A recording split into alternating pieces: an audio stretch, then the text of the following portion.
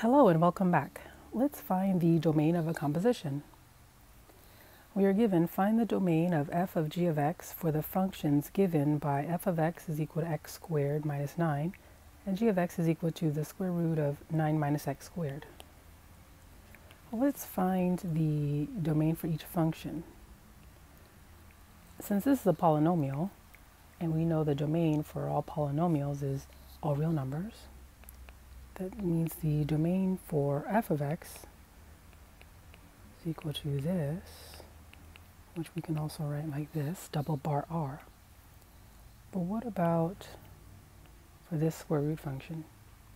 Well, we need the domain as the set of all real numbers such that we have non-negative numbers under the square root, which is to say we need for this to be true. Minus 9 on both sides. Negative x squared is greater than or equal to negative 9. If we divide both sides by negative 1, that means we have x squared is less than or equal to 9, which is to say that we need all x values such that when we square them, we get at most 9. Well, that means that x needs to be some number between negative 3 and 3. Okay, so since the domain for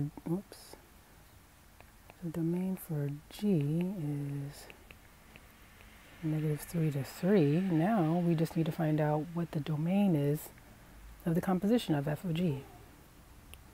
Well, what is f of g? F of g means f of g of x, which means f of g is going everywhere that we have x, so f of the square root of 9 minus x squared,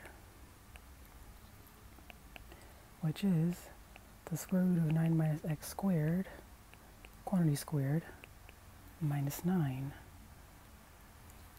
Further simplify that as 9 minus x squared minus 9, which is minus x squared. Now let's be careful here, because even though this is a polynomial, the domain is not all real numbers. Why not? Because the domain that we substituted here was not all real numbers. It was this. So that means the domain for f of g, let's write that down. The domain for f of g is a set of all real numbers from negative 3 to 3. And we're done.